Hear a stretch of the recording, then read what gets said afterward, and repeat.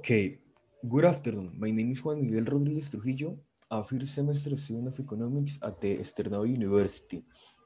And in my final project for English 5, taught by the teacher Mark Duffy, I will talk to you about the racism in China against the Uyghurs. Well, let's start saying the racism is a phenomenon present in many countries around the world and with all kinds of races. But China has a huge problem with this, especially with the individual and free development of personality, identity, and culture of minorities. And yeah, I know that we all think that China is a very homogeneous country. We can be more wrong. Almost the 30% of its population doesn't speak Mandarin Chinese, and exists more of 300 different languages in China. And talking about diversity, the Chinese government, totally controlled by the Han ethnic group, recognizes 56 ethnic groups, but the Han represent more than the 90% of the population and are the ones who have the economic, social, and political power in the country. But I am going to tell you about a specific minority, the Uyghurs. The Uyghurs are a Muslim ethnic minority that live in China in the Xinjiang and Tibet regions. And recently they have become news for the particular treatment that they receive from the Chinese government. Uh, because the government has been very interested in registering their DNA, fingerprints, biometrics, and iris drops. And the Chinese government claims that is an inclusive measure, but in reality, the government does it to have them fully monitored and to be able to trace them because they are seen unjustifiably as a threat.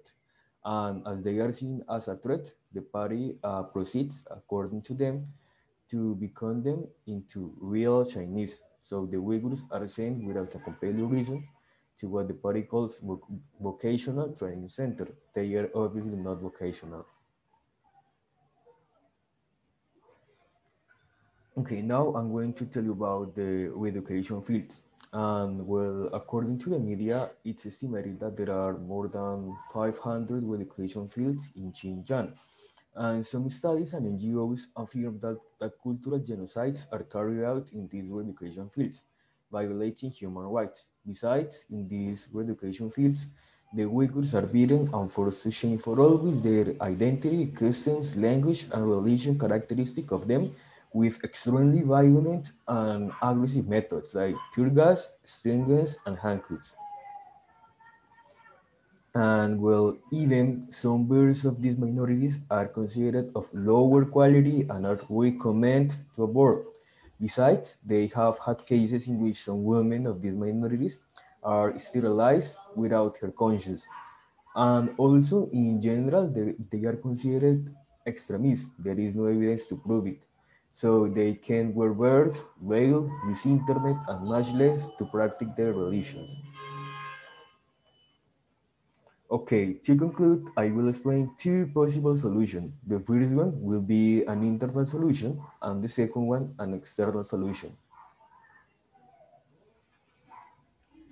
Well, to explain the possible internal solution, I will use an example, the case of Hong Kong. As we know, Hong Kong is a relatively independent state belonging to China. But however, recently China has tried to go beyond certain freedoms agreed to one country, two system agreement. And as China tried to ban freedom of the press and education in Hong Kong, a self-determined pro-democracy movement was created, led, led especially by young people and journalists, attracting the attention of the whole world. And that's precisely what young Han people should do. They should take the lead in protests for the respect and free development of minorities in China. All this to put pressure on the government and put China in the world's magnifying glass. And the second solution is the external solution. Well, fortunately, there is a country that is raising its voice against this violation committed by the Chinese government against the Uyghurs. That country is Turkey. Turkey is a good example of a Muslim country in democracy. Therefore, can be, it feels competent to report the abuses against the Uyghurs. And in Turkey, a movement similar to Black Lives Matter is being created, Uyghur Lives Matter. And this movement is led by Turks who have Uyghur relatives in China and who have disappeared or are imprisoned in those vocational training centers. And to conclude, I would say that despite Turkey's effort to try to stop these abuses, it's still not enough, and international cooperation is required to end the suffering called by some the Holocaust of the 21st century. Well, thank you so much